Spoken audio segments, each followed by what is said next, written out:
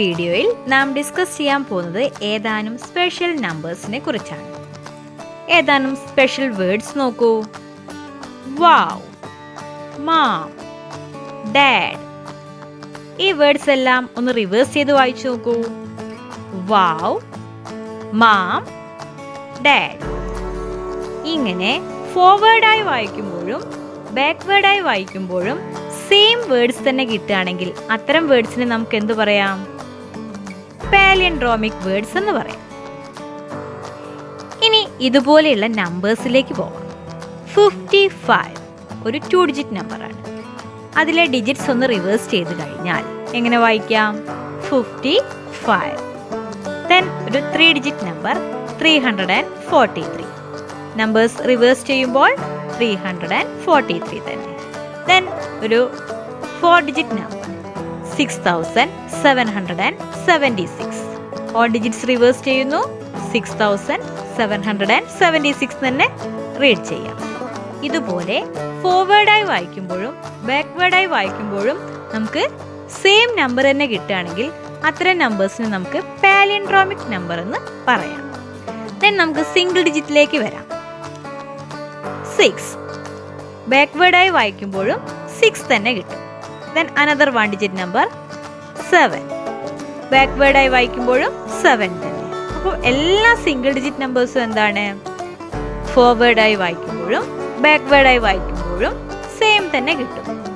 അപ്പോൾ നമുക്ക് എന്ത് പറയാം? എല്ലാ സിംഗിൾ ഡിജിറ്റ് നമ്പേഴ്സും പാലിൻഡ്രോമിക് നമ്പേഴ്സ് ആയിരിക്കും. എന്താണ് പാലിൻഡ്രോമിക് നമ്പേഴ്സ് എന്ന് ചോദിച്ചാൽ എന്താ പറയാ? Numbers which read the same both forward and backward are called palindromic numbers. Can you make a palindromic number starting with any number? ഏത് നമ്പറിൽ നിന്ന് സ്റ്റാർട്ട് ചെയ്ത് നമുക്കൊരു പാലിൻഡ്രോമിക് നമ്പറിലേക്ക് എത്തിച്ചേരാൻ പറ്റുമോ? എങ്ങനെയാണ് നമ്മൾ പാലിൻഡ്രോമിക് നമ്പറിൽ എത്തുന്നതെന്ന് നോക്കാം.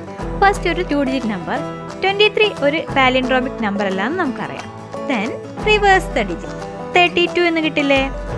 Then add these 2 numbers 23 plus 32 equal to 55.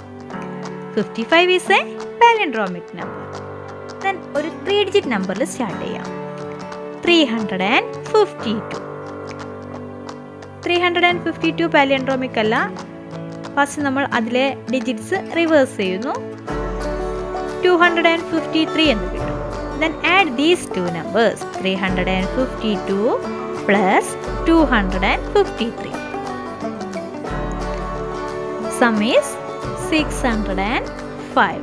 605 palindromic number ആണോ? നോ. ഫസ്റ്റ് സ്റ്റെപ്പിൽ നമുക്ക് പാലിൻഡ്രോമിക് നമ്പറിൽ എത്താൻ കഴിഞ്ഞില്ല. ദെൻ വീണ്ടും ഇതേ സ്റ്റെപ്സ് റിപ്പീറ്റ് ചെയ്യുന്നു. 605ലെ ഡിജിറ്റ്സ് റിവേഴ്സ് ചെയ്യുന്നു. അപ്പോൾ എന്ത് കിട്ടും? 506. Then add these 2 numbers 605 plus 506. The sum is 1111. Then palindromic number കിട്ടിയില്ലേ? Then another example 69. First we reverse the digits 96 എന്ന് കിട്ടും. Then add these 2 numbers 69 plus 96 is equal to 165. Palindrome കിട്ടിയിട്ടില്ല. Then repeat ചെയ്യുന്നു. 165നെ reverse ചെയ്യുന്നു, 561. Then add 165 and 561. Some is 726. വീണ്ടും palindromic number കിട്ടിയിട്ടില്ല. നമുക്ക് എന്ത് ചെയ്യാം? കിട്ടിയിരിക്കുന്ന ആൻസറിനെ വീണ്ടും റിവേഴ്സ് ചെയ്യുന്നു. 726 റിവേഴ്സ് ചെയ്യുമ്പോൾ 627. നമ്പേഴ്സ് ആഡ് ചെയ്യുമ്പോൾ 1353 എന്ന ആൻസറിലെത്താം. റിപ്പീറ്റ് ചെയ്യുന്നു. പാലിൻഡ്രോം നമ്പർ കിട്ടാത്തത് കൊണ്ട് നമുക്ക് സ്റ്റെപ്സ് കണ്ടിന്യൂ ചെയ്യാം. റിവേഴ്സ് 1353. നമുക്ക് കിട്ടും 3531. Then add these 2 numbers. Sum is 4884. Then read it reverse 4884. Palindromic number കിട്ടിയല്ലോ. ഇതുപോലെ അതർ നമ്പേഴ്സ് ഉപയോഗിച്ച് പാലിൻഡ്രോമിക് നമ്പറിൽ എത്താൻ കഴിയുമോ എന്ന് നിങ്ങൾ ട്രൈ ചെയ്യില്ലേ? ട്രൈ ചെയ്യുമ്പോൾ എല്ലായ്പ്പോഴും നിങ്ങൾക്ക് പാലിൻഡ്രോമിൽ എത്താൻ കഴിയുമോ? ഒരു എക്സാമ്പിൾ മാത്രം പറയാം.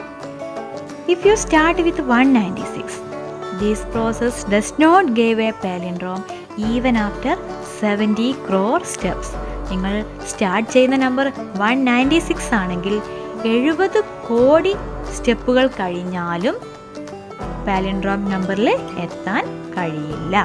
അടുത്തതായിട്ട് നമുക്ക് ഒരു പാറ്റേൺ നോക്കാം. 1 into 1, 1. 11 into 11, 121. 111 into 111 equal to 12,321. 1111 into 1111 is equal to 12,34,321 and so on. നമ്മൾ മൾട്ടിപ്ലൈ ചെയ്തിരിക്കുന്ന നമ്പേഴ്സും പ്രൊഡക്റ്റായി കിട്ടിയിരിക്കുന്ന നമ്പേഴ്സും ഒന്ന് റിവേഴ്സ് വായിച്ചു നോക്കൂ. 11 റിവേഴ്സ് വായിച്ചാൽ 11 തന്നെ, 121 റിവേഴ്സ് വായിച്ചാൽ 121 തന്നെ. ദെൻ നെക്സ്റ്റ് നമ്പേഴ്സ് 111 റിവേഴ്സും 111, അതിൻ്റെ പ്രൊഡക്റ്റായി വരുന്നിരിക്കുന്ന 12,321 റിവേഴ്സ് വായിച്ചാലും 12,321. എല്ലാ നമ്പേഴ്സും അതുപോലെയല്ലേ? അപ്പോൾ ഈ പാറ്റേൺ നമുക്ക് എന്ത് പറയാം? ഇതൊരു പാലിൻഡ്രോമിക് പാറ്റേൺ കൂടിയല്ലേ? ഇതുപോലെയുള്ള മറ്റ് പാലിൻഡ്രോമിക് നമ്പേഴ്സ് ഉണ്ടോ എന്നും നിങ്ങൾ കണ്ടെത്തണം. അടുത്തതായിട്ട് നാം പറയാൻ പോകുന്നത് ഒരു മാജിക് നമ്പറിനെ കുറിച്ചാണ്. നമുക്കൊരു 4 ഡിജിറ്റ് നമ്പറിൽ സ്റ്റാർട്ട് ചെയ്യാം. 2, 3, 5, 6. ഫസ്റ്റ് നിങ്ങൾ ഈ നമ്പേഴ്സിനെ ഒന്ന് ഡിസെൻഡിങ് ഓർഡറിൽ എഴുതണം. ഡിസെൻഡിങ് ഓർഡറിൽ എഴുതിയാൽ നിങ്ങൾക്ക് ബിഗസ്റ്റ് നമ്പർ അല്ലേ കിട്ടുന്നത്? That is 6, 5, 3, 2. ആ നമ്പേഴ്സിനെ ഒന്ന് അസെൻഡിങ് ഓർഡറിലും കൂടി എഴുതൂ. That is 2, 3, 5, 6. അസെൻഡിങ് ഓർഡറിൽ എഴുതുമ്പോൾ നിങ്ങൾക്ക് സ്മോളസ്റ്റ് നമ്പർ അല്ലേ കിട്ടുന്നത്? Then subtract the smallest number from the largest number. Answer is 4176. Then ഈ പ്രോസസ്സ് നമ്മൾ വീണ്ടും കണ്ടിന്യൂ ചെയ്യുന്നു. ആൻസറായി കിട്ടിയിരിക്കുന്ന 4176നെ വീണ്ടും ഡിസെൻഡിങ് ഓർഡറിൽ എഴുതുന്നു. 7641. അസെൻഡിങ് ഓർഡറിൽ എഴുതുമ്പോൾ 1467. Then subtract the smallest number from the biggest number. 7641 minus 1467. Answer is 6174. ആ സ്റ്റെപ്പ് ഒന്നുകൂടെ റിപ്പീറ്റ് ചെയ്ത് നോക്കൂ. 6174ലെ എല്ലാ നമ്പേഴ്സിനെയും ഡിസെൻഡിങ് ഓർഡറിൽ എഴുതുന്നു. 7641. ദെൻ അസെൻഡിങ് ഓർഡറിൽ എഴുതുന്നു 1467. സബ്ട്രാക്ട് ചെയ്യുമ്പോൾ ആൻസർ ഈസ് 6174. തൊട്ട് മുന്നേയും അത് തന്നെയല്ലേ കിട്ടിയിരിക്കുന്നത്? ഈ കണ്ടിന്യൂ ചെയ്ത് കഴിഞ്ഞാലും നമുക്ക് 6174 തന്നെയായിരിക്കും കിട്ടുക. അടുത്തായിട്ട് മറ്റൊരു 4 ഡിജിറ്റ് നമ്പർ എടുക്കാം. 8034. ഫസ്റ്റ് ഡിസെൻഡിങ് ഓർഡറിൽ എഴുതുന്നു. 8430. ആ നമ്പേഴ്സിനെ അസെൻഡിങ് ഓർഡറിൽ എഴുതും. 0348. ദെൻ സബ്ട്രാക്ട് ചെയ്യുന്നു. Answer is 8082. വീണ്ടും സ്റ്റെപ്സ് കണ്ടിന്യൂ ചെയ്യുന്നു. ഡിജിറ്റ്സിനെ ഡിസെൻഡിങ് ഓർഡറിൽ എഴുതുന്നു. 8820. Then ascending order 0288. Then subtract smallest number from the biggest number. Answer is 8532. വീണ്ടും സ്റ്റെപ്പ് കണ്ടിന്യൂ ചെയ്യുന്നു. ഡിസെൻഡിങ് ഓർഡർ എഴുതുമ്പോൾ 8532. Ascending order 2358. സബ്ട്രാക്ട് ചെയ്യുമ്പോൾ ആൻസർ 6174. ആ നമ്പറിനെ ഒന്നുകൂടെ ആ പ്രോസസ്സ് തന്നെ ചെയ്യുന്നു. Descending order 7641. Ascending order 1467. Subtract ചെയ്യുമ്പോൾ ആൻസർ ഈസ് 6174. ഈ രണ്ട് കേസിലും നമ്മൾ 6174 എന്നൊരു കോൺസ്റ്റന്റ് നമ്പറിലാണ് എത്തിച്ചേർന്നത്. മറ്റു 4 ഡിജിറ്റ് നമ്പേഴ്സ് എടുക്കുമ്പോഴും നമുക്ക് ഇതുപോലെ 6174ൽ എത്തിച്ചേരാൻ കഴിയും. ഏതൊരു 4 ഡിജിറ്റ് നമ്പറിൽ സ്റ്റാർട്ട് ചെയ്താലും നമുക്ക് ഇതുപോലെ 6174ൽ എത്താൻ കഴിയുമോ? എല്ലാം സെയിം അല്ലാത്ത ഏതൊരു 4 ഡിജിറ്റ് നമ്പറിൽ സ്റ്റാർട്ട് ചെയ്താലും നമുക്ക് ഈ പ്രോസസ്സ് കണ്ടിന്യൂ ചെയ്താൽ 6174 എന്നൊരു കോൺസ്റ്റന്റ് നമ്പറിൽ എത്തിച്ചേരാൻ കഴിയും. എല്ലാം ഒരുപോലെയുള്ള 4 ഡിജിറ്റ് എന്ന് പറയുമ്പോൾ 0000, 1111, 2222, 3333 എന്നീ തുടങ്ങി 9999 വരെയുള്ള എന്നീ നമ്പേഴ്സിനെ നമ്മൾ അവോയ്ഡ് ചെയ്യണം. എന്തിനാണ് അവയെ അവോയ്ഡ് ചെയ്യുന്നത്? അവ അസെൻഡിങ് ഓർഡറിൽ എഴുതിയാലും ഡിസെൻഡിങ് ഓർഡറിൽ എഴുതുമ്പോഴും നമുക്ക് സെയിം നമ്പർ ആയിരിക്കും കിട്ടുക. അവ സബ്ട്രാക്ട് ചെയ്യുമ്പോൾ ഫസ്റ്റ് സ്റ്റെപ്പിൽ തന്നെ നമുക്ക് 0 എന്ന ആൻസറിലെത്തി കഴിയും. അതുകൊണ്ടാണ് ആ നമ്പേഴ്സിനെ നമ്മൾ അവിടെ നിന്നും ഒഴിവാക്കിയിരിക്കുന്നത്. വേറെ ഏതൊരു 4 ഡിജിറ്റ് നമ്പർ എടുത്തു കഴിഞ്ഞാലും ഈ സ്റ്റെപ്സ് കണ്ടിന്യൂ ചെയ്ത് കഴിഞ്ഞാൽ നിങ്ങൾക്ക് 6174 എന്നൊരു കോൺസ്റ്റന്റ് നമ്പറിലാണ് എത്തിച്ചേരാൻ കഴിയുക. ഈ കോൺസ്റ്റന്റ് നമ്പർ അറിയപ്പെടുന്നത് കാപ്രേക്കർ കോൺസ്റ്റന്റ് എന്നാണ്. This number was discovered by D.R. Kaprekar, the Indian mathematician, also a school teacher in Maharashtra.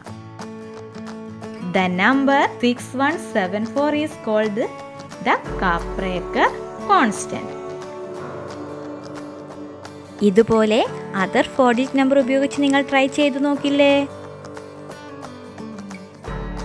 ഇതേ പ്രോസസ് 3 ഡിജിറ്റ് നമ്പേഴ്സ് ഉപയോഗിച്ച് കണ്ടിന്യൂ ചെയ്താൽ നിങ്ങൾക്ക് കിട്ടുന്ന ആൻസർ 495 എന്ന കോൺസ്റ്റന്റ് നമ്പറിലാണോ നിങ്ങൾ എത്തിച്ചേരുന്നത് എന്നും കൂടെ നിങ്ങൾ കണ്ടെത്തുമല്ലോ.